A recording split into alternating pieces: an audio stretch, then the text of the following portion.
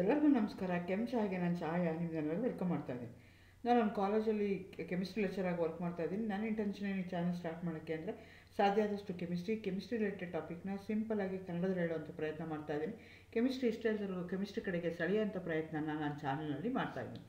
ಸದ್ಯಕ್ಕೆ ಈಗ NEP ಬಂದಿದೆ, ಅದರಲ್ಲಿ ಓಪನ್ ಎಲೆಕ್ಟಿವ್ ಅಂತ ತೊಗೊಂಡಿದ್ದಾರೆ. ನೀವೇನಾದರೂ ಕೆಮಿಸ್ಟ್ರಿನ ಓಪನ್ ಎಲೆಕ್ಟಿವ್ ಆಗಿ ತೊಗೊಂಡಿದ್ರೆ ಕೆಮಿಸ್ಟ್ರಿ ಇನ್ ಡೈಲಿ ಲೈಫ್ ಅನ್ನೋದು ಒಂದು ಟಾಪಿಕ್ ಇದೆ.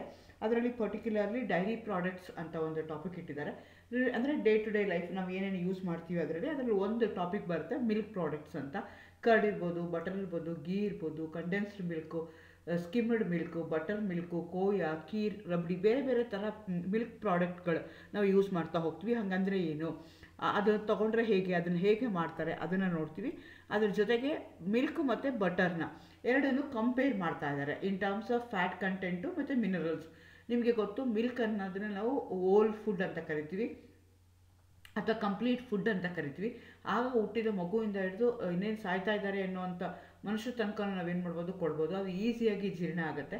It contains lot of nutrition in terms of fat ಇರ್ಬೋದು, ಕಾರ್ಬೋಹೈಡ್ರೇಟ್ಸ್ ಇರ್ಬೋದು, ವಿಟಮಿನ್ಸ್ ಇರ್ಬೋದು, ಮಿನರಲ್ಸ್ ಇರ್ಬೋದು, ಎಲ್ಲನೂ ಇದೆ ಅದರೊಳಗಡೆ ಎಕ್ಸೆಪ್ಟ್ ಫೈಬರ್ ಒಂದಿಲ್ಲ, ಅದು ಬಿಟ್ಟರೆ ಮಿಕ್ಕಿದೆಲ್ಲ ಇದೆ. ಫೈಬರ್ ಇಲ್ಲದೆ ಇರೋದಕ್ಕೋಸ್ಕರ ಈಸಿಯಾಗಿ ಅದು ಜೀರ್ಣ ಆಗುತ್ತೆ. ಹಾಗಾಗಿ ಕಾಯಿಲೆ ಇರೋರ್ಗು ನಾವೇನು ಮಾಡ್ತೀವಿ ಅಂತಂದರೆ ಮಿಲ್ಕ್ನ ಕೊಡ್ತಾರೆ.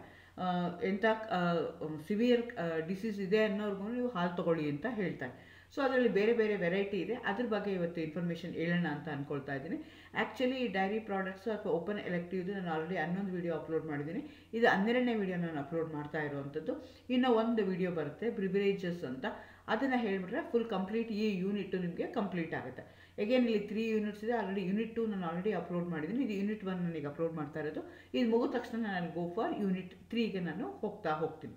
ಸೊ ನಿಮಗೆ ನೋಡಿರ್ಬೋದು, ನಮ್ಮದು ಲೋಕಲ್ ಅಂತಂದರೆ ನಂದಿನಿ. ಆ ನಂದಿನಿ ಹಾಲಲ್ಲಿ ಏನಾಗಿರುತ್ತೆ ಅಂತಂದರೆ ಬೇರೆ ಬೇರೆ ಕಲರ್ಡ್ ಪ್ಯಾಕೆಟ್ ಇದೆ. ಒಂದು ಬ್ಲೂ ಬರುತ್ತೆ, ಇನ್ನೊಂದು ಆರೆಂಜ್ ಬರುತ್ತೆ. ಅದೇ ಥರ ಪನ್ನೀರ್ ಇರ್ಬೋದು ಅಥವಾ ಡೈರಿ ಇದ್ರ ಮಿಲ್ಕ್ ಪೌಡರ್ ಇರ್ಬೋದು, ಈ ಪೇಡಗಳಿರ್ಬೋದು, ಸ್ವೀಟ್ ಇರ್ಬೋದು, ಇದೆಲ್ಲದಕ್ಕೂ ನಾವೇನಂತ ಕರಿತೀವಿ, ಮಿಲ್ಕ್ ಪ್ರಾಡಕ್ಟ್ಸ್ ಅಂತ. ಅದನ್ನು ನಾವಿವತ್ತು ಕಂಪೇರ್ ಮಾಡ್ತಾ ಹೋಗೋಣ ಅಥವಾ ಅದ್ರ ಬಗ್ಗೆ ತಿಳ್ಕೊಳ್ತಾ ಹೋಗೋಣ. ಈಗ ನಾವು ಮಿಲ್ಕ್ ಅಂತ ತಗೊಂಡ್ರೆ ಆ ಮಿಲ್ಕಲ್ಲಿ ಎಷ್ಟೊಂದು ವೆರೈಟಿ ಇದೆ. ಅನ್ಟ್ರೀಟೆಡ್ ಮಿಲ್ಕ್ ಅಂತ ಕರೀತಾರೆ, ಪಾಶ್ಚರೈಸ್ಡ್ ಮಿಲ್ಕ್ ಅಂತ ಕರೀತಾರೆ, ಸ್ಟೆರಲೈಸ್ಡ್ ಮಿಲ್ಕ್ ಅಂತ ಕರೀತಾರೆ, ಸ್ಕಿಮ್ಡ್ ಮಿಲ್ಕ್ ಅಂತಾರೆ, ಟೋನ್ಡ್ ಮಿಲ್ಕ್ ಅಂತಾರೆ, ಫಾರ್ಟಿಫೈಡ್ ಮಿಲ್ಕ್ ಅಂತಾರೆ, ಫ್ಲೇವರ್ಡ್ ಮಿಲ್ಕ್ ಅಂತಾರೆ, ಕಂಡೆನ್ಸ್ಡ್ ಮಿಲ್ಕ್ ಅಂತಾರೆ. ಈ ರೀತಿಯಾಗಿ ಬೇರೆ ಬೇರೆ ಟೈಪ್ ಆಫ್ ಮಿಲ್ಕ್ ನಿಮಗೆ ಕಾಣಿಸ್ಕೊಳ್ತಾ ಹೋಗುತ್ತೆ. ಹಾಗಂದರೆ ಏನು, ಯಾವುದರಲ್ಲಿ ನನಗೆ ಬೆನಿಫಿಟ್ ಇದೆ, ಏನಿದೆ ಅದರೊಳಗಡೆಗೆ, ಯಾಕೆ ಆ ಥರ ಬೇರೆ ಬೇರೆ ನೇಮ್ಸ್ ಕೊಟ್ಟಿದೆ, ಅದನ್ನು ಈಗ ಒಂದೊಂದಾಗಿ ನೋಡ್ತಾ ಹೋಗೋಣ. ಮೊದಲನೇದು ನೋಡೋದು ಅನ್ಟ್ರೀಟೆಡ್ ಮಿಲ್ಕ್. ಆಗ ತಾನೇ ಕರೆದಿರೋ ಅಂಥದ್ದು. ನಾವು ಯೂಶ್ವಲಿ ಏನು ಮಾಡ್ತಾ ಇದ್ದೀವಿ, ಕೌ ಅಥವಾ ಬಫಲೋ ಮಿಲ್ಕ್ ಮಾತ್ರ ಹೇಳ್ತಾ ಇದ್ದೀನಿ. ಅದರಲ್ಲೇ ಗೋಟ್ ಮಿಲ್ಕು ಇರ್ಬೋದು, ನಿಮಗೆ ಈವನ್ ಕ್ಯಾಮಲ್ ಮಿಲ್ಕ್ ಎಲ್ಲನೂ ಹೇಳ್ತಾರೆ. ಬಟ್ ನಾನು ಈಗ ಸದ್ಯಕ್ಕೆ ನಾನು ಹೇಳ್ತಾ ಇರೋದಂಥದ್ದು ಗೋಟು ಅಥವಾ ಮಿಲ್ಕ್ ಯಾವುದ್ರ ಬಗ್ಗೆ ಹೇಳ್ತಾ ಇದ್ದೀನಿ ಅಂತಂದರೆ ಐದರ್ ಕೌ ಮಿಲ್ಕ್ ಹೇಳ್ತಾ ಇದ್ದೀನಿ, ಇಲ್ಲಾಂದರೆ ಬಫೆಲೋ ಮಿಲ್ಕ್ ಬಗ್ಗೆ ಹೇಳ್ತಾ ಇದ್ದೀನಿ. ಹಸು ಅಥವಾ ಎಮ್ಮೆಯಿಂದ ಆಗ್ತಾನೆ ಕರೆದಿರುವಂಥ ಹಾಲು ಏನಿದೆಯಲ್ಲ, ಅದನ್ನು ಏನೂ ಮಾಡಿಲ್ಲ, ಜಸ್ಟ್ ಹಾಗೆ ತೆಗೆದಿದ್ದಾರೆ. ಅದಕ್ಕೆ ನಾವೇನಂತ ಕರಿತೀವಿ ಅನ್ಟ್ರೀಟೆಡ್. ಅದಕ್ಕೆ ಏನೂ ಮಾಡಿಲ್ಲ, ಹಾಗೆ ಮಾಡಿದ್ವಿ. ಆದರೆ ಯೂಶ್ವಲಿ ನಾವೇನು ಮಾಡ್ತೀವಿ ಅಂದರೆ ಹಾಲು ತುಂಬ ಹೊತ್ತು ಉಳಿಬೇಕು, ಹಾಳಾಗಬಾರ್ದು, ಒಡಿಬಾರ್ದು ಅಂತ ಇದ್ದರೆ ಅದನ್ನೇನು ಮಾಡಬೇಕು ಅಂದರೆ 15 ನಿಮಿಷ ಚೆನ್ನಾಗಿ ಬಾಯ್ಲ್ ಮಾಡಿ ಅಂತ ಹೇಳ್ತಾರೆ. ಬಾಯ್ಲ್ ಮಾಡಿದಾಗ ಏನಾಗುತ್ತೆ ಅಂದರೆ ಅದರಲ್ಲಿರುವಂಥ ಮೈಕ್ರೋ ಆರ್ಗ್ಯಾನಿಸಮ್ಸ್ ಏನಿದೆಯಲ್ಲ ಅದೆಲ್ಲ ಸತ್ತೋಗುತ್ತೆ. ಆವಾಗ ಇದು ಲಾಂಗರ್ ಟೈಮಲ್ಲಿ ಇರುತ್ತೆ.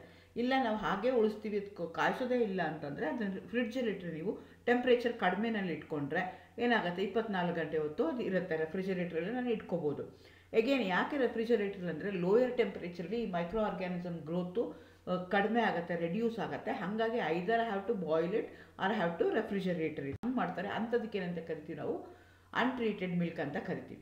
ನೆಕ್ಸ್ಟ್ ನಮಗೆ ಈಸಿಯಾಗಿ ಸಿಗಬೇಕು, ನನಗೆ ಫ್ರಿಡ್ಜು ಬೇಡ, ಬಾಯ್ಲ್ ಮಾಡಿದ್ರೆ ಹಾಗೆ ಇಟ್ಕೋಬೇಕು ಅಂತಂದರೆ ಅಂಥ ಮಿಲ್ಕಿಗೆ ನಾವೇನಂತ ಕರಿತೀವಿ, ಪಾಶ್ಚರೈಸ್ಡ್ ಮಿಲ್ಕ್ ಅಂತ ಕರಿತೀವಿ. ನಮಗೆ ಈಗ ಏನೇನು ಮಿಲ್ಕ್ ಬರುತ್ತಲ್ಲ, ನಂದಿನಿ ಮಿಲ್ಕ್ ಇರ್ಬೋದು, ಅಮೂಲ್ ಇರ್ಬೋದು, ಇದು ಅಕ್ಷಯ ಕಲ್ಪ ಅಂತ ಇರ್ಬೋದು, ಇದು ಎಲ್ಲದಕ್ಕೂ ನಾವೇನಂತ ಕರಿತೀವಿ, ಪಾಶ್ಚರೈಸ್ಡ್ ಮಿಲ್ಕ್ ಅಂತ ಕರಿತೀವಿ. ಇಲ್ಲಿ ಏನು ಮಾಡಿರ್ತೀವಿ ಅಂದರೆ ಮಿಲ್ಕ್ನ ಪಾಶ್ಚರೈಸೇಷನ್ ಮಾಡಿರ್ತೀವಿ. ಇದನ್ನು ಲೂಯಿಸ್ ಪ್ಯಾಶ್ಚರ್ ಕೊಟ್ಟ, ಹಾಗಾಗಿ ಇದನ್ನು ಪ್ಯಾಶ್ಚರೈಸೇಷನ್ ಆಫ್ ಮಿಲ್ಕ್ ಅಂತ ನಾವು ಕರಿತಾ ಹೋಗ್ತೀವಿ. ಇದೇನಾಗುತ್ತೆ ಅಂತಂದರೆ ಆ ಹಾಲಲ್ಲಿ ಮೈಕ್ರೋ ಆರ್ಗ್ಯಾನಿಸಮ್ಸ್ ಇರ್ಬೋದು, ಬ್ಯಾಕ್ಟೀರಿಯಾ ಇರ್ಬೋದು, ಅದೆಲ್ಲನೂ ಇರ್ತವೆ. ಹಾಗಾಗಿ ಏನು ಮಾಡಬೇಕು, ಅದನ್ನೆಲ್ಲ ನಾನು ಏನು ಮಾಡಬೇಕು, ಸಾಯಿಸಬೇಕು. ಆವಾಗ ಈ ಹಾಲು ಏನಿದೆ ತುಂಬ ಹೊತ್ತು ಉಳ್ಕೊಳ್ಳುತ್ತೆ. ಅದನ್ನು ಮಾಡೋದಕ್ಕೆ ನಾನು ಏನು ಮಾಡ್ತೀನಿ ಅಂದರೆ ಅದೆಲ್ಲ ಕಿಲ್ ಆಗಬೇಕು ಅಂದರೆ ಹೈಯರ್ ಟೆಂಪ್ರೇಚರ್ ನಾವು ರೆಸಿಸ್ಟ್ ಆಗಲ್ಲ. ಹಾಗಾಗಿ ಏನು ಮಾಡ್ತೀವಿ, ಚೆನ್ನಾಗಿ ಬಾಯ್ಲ್ ಮಾಡಿದಾಗ, ಹೀಟ್ ಮಾಡಿದಾಗ ಏನಾಗುತ್ತೆ ಅಂತಂದರೆ ತುಂಬ ಹೊತ್ತು ಉಳ್ಕೊಳ್ಳುತ್ತೆ. ಸೊ ಇದನ್ನು ನಾವೇನು ಮಾಡ್ತೀವಿ ಅಂದರೆ ಪಾಶ್ಚರೈಸ್ಡ್ ಮಿಲ್ಕು 145 ಫ್ಯಾರನ್ಹೀಟ್ಗೆ ಹೀಟ್ ಮಾಡ್ತಾರೆ, 30 ಮಿನಿಟ್ಸ್ ಹೀಟ್ ಮಾಡಿ at least 161 Fahrenheit for 15 minutes 15 seconds ಮತ್ತೆ ಮಾಡಿ ಅದನ್ನು ರ್ಯಾಪಿಡಾಗಿ ಕೂಲ್ ಮಾಡ್ತಾರೆ, ಚೆನ್ನಾಗಿ ಹೀಟ್ ಮಾಡ್ತಾರೆ, ಇಮಿಡಿಯೇಟ್ಲಿ ಅದನ್ನು ಕೂಲ್ ಮಾಡ್ತಾರೆ. ಸೊ ಆ ಪ್ರೋಸೆಸ್ಗೆ ನಾವೇನಂತೀವಿ ಪಾಶ್ಚರೈಸೇಷನ್ ಅಂತ ಕರಿತೀವಿ. ಅದೇ ಥರ ಸ್ಟೆರಿಲೈಸ್ಡ್ ಮಿಲ್ಕ್ ಅಂತ ಒಂದು ಸಿಗುತ್ತೆ. ಈ ಸ್ಟೆರಿಲೈಸ್ಡ್ ಮಿಲ್ಕ್ ಅಂತಂದರೆ ಏನು ಅಂದರೆ ಇದು ಹೋಮೋಜನೈಸ್ಡ್ ಮಿಲ್ಕ್ ಅಂತ ಕರೀತಾರೆ. ಇದು 112 ಡಿಗ್ರಿ ಸೆಂಟಿಗ್ರೇಡ್ಗೆ ಹೀಟ್ ಮಾಡಿರ್ತಾರೆ under pressure for 15 minutes and ಇದೆ ಸೀಲ್ಡ್ ಬಾಟ್ಲ್. ಸೊ ನಿಮಗೆ ಟೆಟ್ರಾ ಪ್ಯಾಕ್ಗಳಲ್ಲಿ ಸಿಕ್ಕಿರ್ಬೋದು, ಅದೆಲ್ಲದಕ್ಕೂ ನಾವೇನಂತ ಕರಿತೀವಿ ಸ್ಟೆರಿಲೈಸ್ಡ್ ಅಂತ ಹೇಳ್ತೀವಿ. ಅವ್ರು ಹೇಳೋ ಪ್ರಕಾರ ಇದಕ್ಕೆ ಶೆಲ್ಫ್ ಲೈಫ್ ಏನಿದೆ ತುಂಬ ಇದೆ ಅಂತ ಹೇಳ್ತಾರೆ, ನೀವು ತುಂಬ ದಿವಸ ಇಟ್ಕೋಬೋದು ಅಂತ. ಅಲ್ಲೇನಾಗುತ್ತೆ ಅಂತಂದರೆ ಫಸ್ಟ್ ಏನು ಮಾಡ್ತಾರೆ 112 ಡಿಗ್ರಿಗೆ ಹೀಟ್ ಮಾಡ್ತಾರೆ, ಇಮಿಡಿಯೇಟ್ಲಿ 80 ಡಿಗ್ರಿಗೆ ಅದನ್ನು ಕೂಲ್ ಮಾಡ್ತಾರೆ. ಸೊ ಇದಕ್ಕೆ ನಾವೇನಂತ ಕರಿತೀವಿ ಸ್ಟೆರಿಲೈಸ್ಡ್ ಮಿಲ್ಕ್ ಅಂತ ಕರಿತೀವಿ. ಅಗೇನ್ ಮಾರ್ಕೆಟಲ್ಲಿ ಎಲ್ಲ ಥರದ ಮಿಲ್ಕೂ ಅವೈಲೇಬಲ್ ಇದೆ.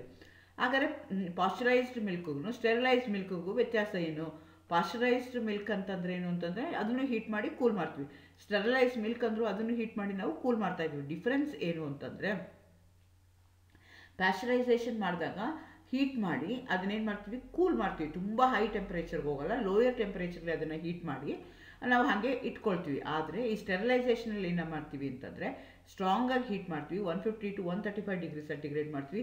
ಅಬ್ಸಲ್ಯೂಟ್ಲಿ ಅದರೊಳಗಡೆ ಇರುವಂಥ ಎಲ್ಲ ಮೈಕ್ರೋ ಆರ್ಗ್ಯಾನಿಸಮ್ ಏನಾಗುತ್ತೆ ಸತ್ತೋಗುತ್ತೆ, ಯಾವುದೂ ಉಳ್ಕೊಳ್ಳೋದೇ ಇಲ್ಲ.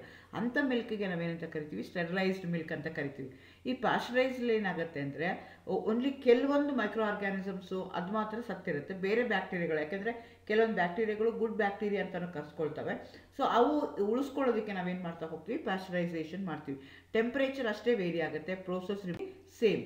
ಅದೇ ಥರ ಸ್ಕಿಮ್ಮಿಡ್ ಮಿಲ್ಕ್ ಅಂತ ಕರಿತೀವಿ. ಈ ಮಿಲ್ಕಲ್ಲಿ ಏನು ಮಾಡ್ತೀವಿ ಅಂದರೆ ಅದರಲ್ಲಿರುವಂಥ ಎಲ್ಲ ಫ್ಯಾಟು, ಅದರಲ್ಲಿರುವಂಥ ಕೊಬ್ಬಿನ ಅಂಶನೆಲ್ಲ ತೆಗೆದಿರ್ತಾರೆ, ಲೋ ಕ್ಯಾಲರಿ ಮಾಡಿರ್ತಾರೆ. ಅಂಥದಕ್ಕೆ ನಾವೇನಂತ ಕರಿತೀವಿ ಸ್ಕಿಮ್ಮಿಡ್ ಮಿಲ್ಕ್ ಅಂತ ಕರೀತಾರೆ. ಅದೇ ರೀತಿ ಟೋನ್ಡ್ ಮಿಲ್ಕ್ ಅಂತಲೂ ಹೇಳ್ತಾರೆ. ಈ ಟೋನ್ಡ್ ಮಿಲ್ಕ್ ಅಂತಂದ್ರೆ ಏನು ಅಂತಂದರೆ ಎಕ್ಸಾಕ್ಟ್ಲಿ ಆಪೋಸಿಟ್ ಇದೆ ಸ್ಕಿಮ್ಡ್ ಮಿಲ್ಕ್. ಸ್ಕಿಮ್ಮಿಡ್ ಮಿಲ್ಕಲ್ಲಿ ಏನಾಗುತ್ತೆ ಅಂದರೆ ಫ್ಯಾಟ್ ಕಂಟೆಂಟ್ ಏನಾಗಿರುತ್ತೆ ಕಡಿಮೆ ಇರುತ್ತೆ ಅಥವಾ ಇಲ್ಲವೇ ಇಲ್ದಂಗೆ ಆಗುತ್ತೆ. ಆದರೆ ಇಲ್ಲೇನಾಗುತ್ತೆ ಅಂದರೆ ಆ scheme ಮಿಲ್ಕಿಗೆ full cream Buffalo ಮಿಲ್ಕ್ನ add ಮಾಡಿ ಫ್ಯಾಟ್ ಕಂಟೆಂಟ್ನ ಏನು ಮಾಡ್ತಾರೆ ರೆಡ್ಯೂಸ್ ಮಾಡ್ತಾರೆ, ನ್ಯೂಟ್ರಿಷನಲ್ ವ್ಯಾಲ್ಯೂ ಏನು ಮಾಡ್ತಾರೆ ಇನ್ಕ್ರೀಸ್ ಮಾಡ್ತಾ ಹೋಗ್ತಾರೆ. ಅಂಥದಕ್ಕೆ ಏನಂತ ಕರೀತಾರೆ ಟೋನ್ಡ್ ಮಿಲ್ಕ್ ಅಂತ ಕರೀತಾರೆ. ಏನು ನಂದಿನಿದು ಈ ಬ್ಲೂ ಕಲರ್ ಸಿಗುತ್ತಲ್ಲ ಅದಕ್ಕೆ ಟೋನ್ಡ್ ಮಿಲ್ಕ್ ಅಂತ ಹೇಳ್ತಾರೆ. A cup of toned milk contains 150 calories, whereas A cup of A hole milk contains 285 calories. The calories in the toned milk come from its carbohydrate content. Less fat means low cholesterol. That's why it is healthier and safer for the people aged above 35 to avoid the diseases which are caused by the high cholesterol. Okay, toned milk ಯಾರು ತೊಗೋಬೇಕು ಅಂತಂದರೆ ಸ್ವಲ್ಪ age ಆಗಿರೋರು, who are prone to diseases ಅಂಥವ್ರನ್ನ ತೊಗೋಬೇಕಾಗತ್ತೆ. ಯಾಕೆ ಅಂದರೆ fat content ಏನಾಗಿರುತ್ತೆ ಕಡಿಮೆ ಇದೆ, ಆದರೆ ಎನರ್ಜಿ ವೈಸ್ ಕಂಟೆಂಟ್ ಅಥವಾ ಕಾರ್ಬೋಹೈಡ್ರೇಟ್ ಕಂಟೆಂಟ್ ಏನಿದೆಯಲ್ಲ ಅದು ಜಾಸ್ತಿ ಇದೆ. ಹಾಗಾಗಿ ಏನು ಮಾಡ್ತೀವಿ ಫ್ಯಾಟ್ ಕಡಿಮೆ ಇದೆ, ಕೊಬ್ಬು ಕಡಿಮೆ ಇದ್ದಾಗ it is good for heart. ಅಥವಾ ಕೊಲೆಸ್ಟ್ರಾಲ್, ಎಗೇನ್ ಕೊಲೆಸ್ಟ್ರಾಲ್ 2 ಟೈಪ್ ಇರುತ್ತೆ, bad cholesterol and good cholesterol ಅಂತ ಹೇಳ್ತಾರೆ. ಸೊ ಆ ಕೊಲೆಸ್ಟ್ರಾಲ್ನ ಅವಾಯ್ಡ್ ಮಾಡೋದಕ್ಕೆ ನಾವೇನು ಮಾಡಬೇಕಾಗತ್ತೆ ಟೋನ್ಡ್ ಮಿಲ್ಕ್ ತೊಗೋಬೇಕಾಗುತ್ತೆ.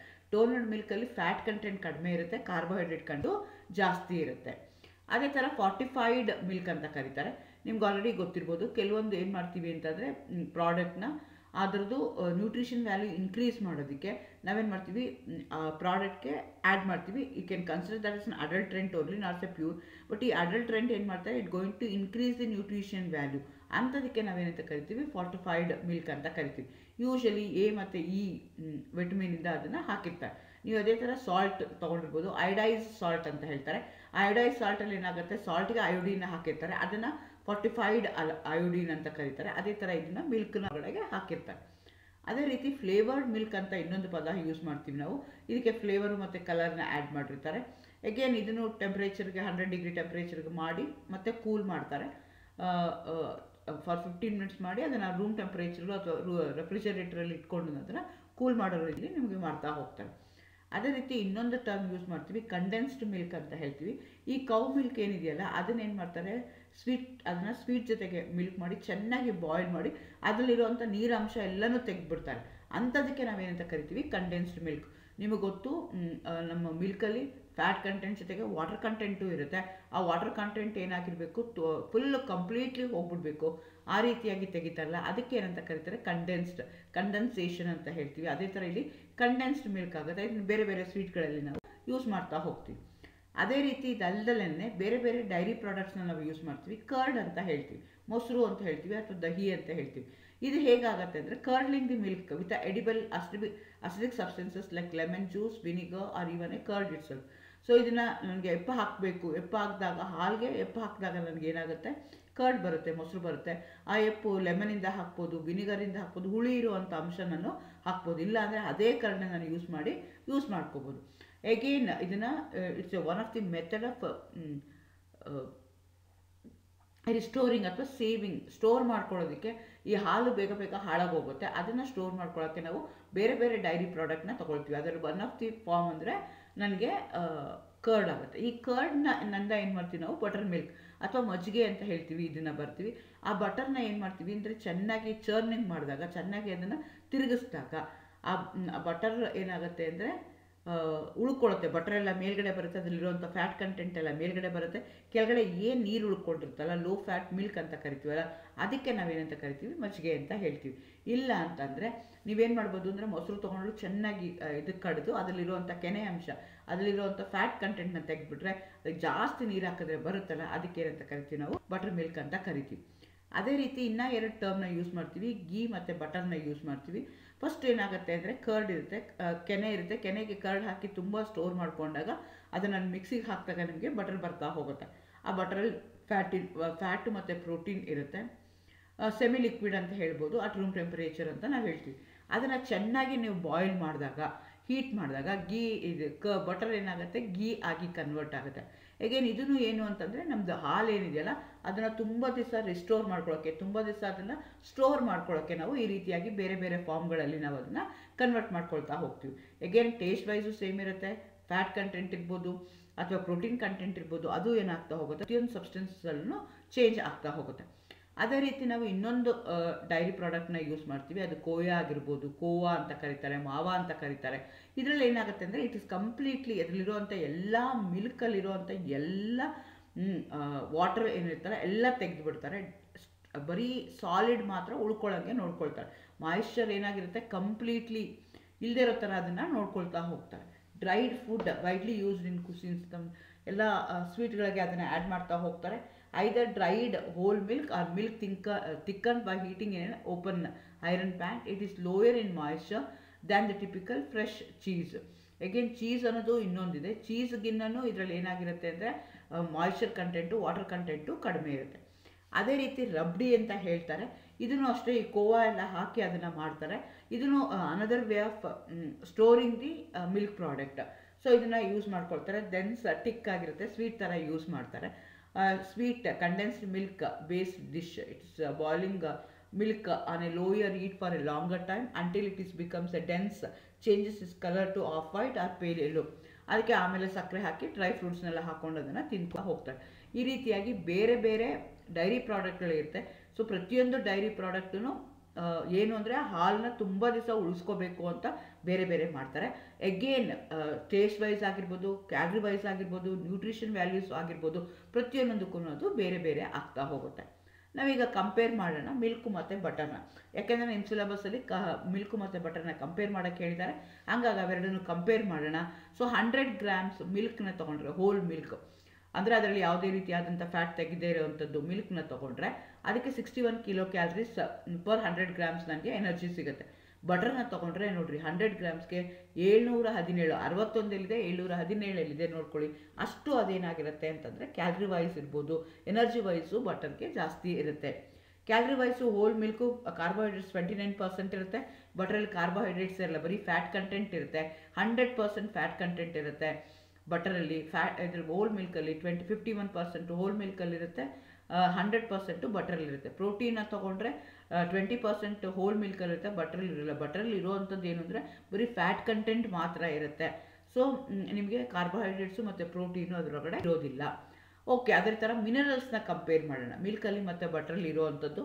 ಮಿನರಲ್ಸ್ ನಿಮ್ಗೆ ಗೊತ್ತು, ಮಿಲ್ಕಲ್ಲಿ ತುಂಬ ಇದೆ. Calcium, iron, magnesium, phosphorus, potassium, sodium, zinc ಇದೆಲ್ಲ ಇದೆ. ಸೊ ಇದು ಬೇರೆ ಬೇರೆ ಕ್ವಾಂಟಿಟಿನಲ್ಲಿ ನಿಮಗೆ ಇರ್ತಾ ಹೋಗುತ್ತೆ. ಸೊ ಹೋಲ್ ಮಿಲ್ಕಲ್ಲಿ ತೊಗೊಂಡ್ರೆ ಕ್ಯಾಲ್ಶಿಯಮು 101 ಗ್ರಾಮ್ ಇದೆ, ಯಾಕೆಂದರೆ ನಮ್ಮ ಕ್ಯಾಲ್ಶಿಯಮು ಬೋನ್ ಸ್ಟ್ರೆಂತ್ಗೆ ಬೇಕಾಗತ್ತೆ. ಸೊ ನೀವು ಬಟರ್ನ ಮತ್ತು ಹೋಲ್ ಮಿಲ್ಕ್ನ ಕಂಪೇರ್ ಮಾಡಿದ್ರೆ ಕ್ಯಾಲ್ಶಿಯಮ್ ಯಾವುದ್ರಲ್ಲಿ ಜಾಸ್ತಿ ಇರುತ್ತೆ ಅಂದರೆ ಹೋಲ್ ಮಿಲ್ಕಲ್ಲಿ ಜಾಸ್ತಿ ಇರುತ್ತೆ. ಅದೇ ರೀತಿ ಐರನ್ ತೊಗೊಂಡ್ರು ಹೋಲ್ ಮಿಲ್ಕಲ್ಲಿ ಜಾಸ್ತಿ ಇರುತ್ತೆ, ಮೆಗ್ನೀಷಿಯಮ್ ತೊಗೊಂಡ್ರು ಹೋಲ್ ಮಿಲ್ಕಲ್ಲಿ ಜಾಸ್ತಿ ಇರುತ್ತೆ. ಆದರೆ ಫಾಸ್ಫರಸ್ ಯಾವುದ್ರಲ್ಲಿ ಜಾಸ್ತಿ ಇರುತ್ತೆ ಅಂದರೆ ಬಟರಲ್ಲಿ ಜಾಸ್ತಿ ಇರುತ್ತೆ. ಅದೇ ಥರ ಪೊಟ್ಯಾಷಿಯಮು 253 ಗ್ರಾಮ್ಸು ಹೋಲ್ ಮಿಲ್ಕಲ್ಲಿ ಇರುತ್ತೆ, ಆದರೆ 24 ಇರುತ್ತೆ. ಎಗೇನ್ ಬಟರಲ್ಲಿ ಸೋಡಿಯಂ ಕಂಟೆಂಟ್ ಜಾಸ್ತಿ ಇರುತ್ತೆ ಮತ್ತು ಜಿಂಕ್ ಕಂಟೆಂಟೂ ಬಟರಲ್ಲಿ ಜಾಸ್ತಿ ಇರುತ್ತೆ. ಸೊ ಕಂಪ್ಯಾರಿಸನ್ ಮಾಡ್ತಾ ಇರೋವಂಥದ್ದು. ಅದೇ ರೀತಿ ವೈಟಮಿನ್ಸ್ನ ತೊಗೊಂಡ್ರೆ ಮಿಲ್ಕಲ್ಲೂ ಇದೆ ಮತ್ತು ಬಟರಲ್ಲೂ ಇದೆ. ಹೇಗಿದೆ ಅಂತಂದರೆ ವೈಟಮಿನ್ ಬಿ ಇದೆ, ವೈಟಮಿನ್ ಇ ನಮಗೆ ಮಿಲ್ಕಲ್ಲಿ ಸಿಗ್ತಾ ಹೋಗುತ್ತೆ ಅಥವಾ ಬಟರಲ್ಲಿ ಸಿಗ್ತಾ ಹೋಗುತ್ತೆ. ಬೇರೆ ಬೇರೆ ರೇಂಜಲ್ಲಿ ಅವು ಏನಾಗ್ತಾ ಹೋಗುತ್ತೆ, ನಮಗೆ ಸಿಗ್ತಾ ಹೋಗುತ್ತೆ. ಸೊ ನೀವು ಏನು ಮಾಡಬೇಕು, ನೀವು ಯಾರು ತೊಗೊಳ್ತಾ ಇದ್ದಾರೆ, ಎಷ್ಟು ಕ್ಯಾಲರಿ ಬೇಕು, ಈಗ ಸಣ್ಣ ಹುಡುಗರು ತೊಗೊಳ್ತಾ ಇದ್ದಾರೆ, ವಯಸ್ಸಿರುವಂಥ ಹುಡುಗರು ತೊಗೊಳ್ತಾ ಇದ್ದಾರೆ ಅಂತಂದರೆ ನೀವು ಬಟರ್ ತೊಗೋಬೋದು, ಮಾಡ್ಬೋದು. ಇಲ್ಲ ಏಜ್ ಆಗಿದೆ ಅಂತಂದರೆ ಫ್ಯಾಟ್ ಕಂಟೆಂಟು ಕಡಿಮೆ ಇರಬೇಕಾಗತ್ತೆ, ಕೊಲೆಸ್ಟ್ರಾಲ್ನ ನಾನು ಮೇಂಟೈನ್ ಮಾಡ್ಕೋಬೇಕು ಅಂತಂದರೆ ಅವಾಗ ಏನು ಮಾಡಬೇಕಾಗತ್ತೆ, ನನಗೆ ಅದೇ ನ್ಯೂಟ್ರಿಷನ್ ವ್ಯಾಲ್ಯೂಸ್ ಬೇಕು, ಅದೇ ಟೇಸ್ಟ್ ಬೇಕು ಅಂದರೆ I should for hole milk. So ಹಾಗಾಗಿ these are the different varieties of dairy product that we come across in our day to day life. So ಹಾಗಾಗಿ ಇದ್ರ ಬಗ್ಗೆ ನಿಮಗೆ ಗೊತ್ತಿರಬೇಕಾಗತ್ತೆ. ಇನ್ ಟರ್ಮ್ಸ್ ಆಫ್ ಎನರ್ಜಿ ಬೇಕಾಗತ್ತೆ, ಫ್ಯಾಟ್ ಕಂಟೆಂಟ್ ಎಷ್ಟಿರಬೇಕು ಅಂತ ಗೊತ್ತಾಗತ್ತೆ, water content ಎಷ್ಟಿದೆ ಅಂತ ನಿಮ್ಗೆ ಅದ್ರ ಬಗ್ಗೆ ಗೊತ್ತಿರಬೇಕಾಗತ್ತೆ. ಸೊ ಇಲ್ಲೇನು ಹೇಳ್ತಾರೆ ಅಂದರೆ, ಒಂದು ಹನಿ ಮೊಸರು ಸಾಕು ಅದು ಹಾಳಾಗೋಗೋಕ್ಕೆ ಅಂತ ಹೇಳ್ತಾರೆ. ಸೊ ಅದನ್ನೇ ಪಾಸಿಟಿವ್ ಆಗಿ ಇವ್ರು ಎಷ್ಟು ಚೆನ್ನಾಗಿ ಹೇಳಿದ್ದಾರೆ ಇಲ್ಲಿ, A small drops of A curd changes the utility of the milk. ಆ ಹಾಲಿಗೆ ಒಂದು ಡ್ರಾಪು ಅಂದರೆ ಒಂದು ಹಂಡೆ ಹಾಲಿಗೆ ಒಂದು ಡ್ರಾಪ್ ಹುಳಿ ಹಾಕಿದ್ರೆ ಏನಾಗುತ್ತೆ, ಅದು ಮೊಸರು ಆಗಿಬಿಡುತ್ತೆ, ಹುಳಿ ಆಗಿಬಿಡುತ್ತೆ. ಅದೇ ರೀತಿ smart decision May change your way of life. ಒಂದು ಸಣ್ಣದು ಯಾವುದೋ ಒಂದು ಪರ್ಟಿಕ್ಯುಲರ್ ಸ್ಟೇಜಲ್ಲಿ ನಾವು ತೊಗೊಳ್ಳೋವಂಥ ಡಿಸಿಷನ್ನು ನಮ್ಮ ಲೈಫ್ನ ಏನು ಮಾಡ್ಬೋದು, ಚೇಂಜ್ ಮಾಡ್ಬೋದು. All the best. Thank you.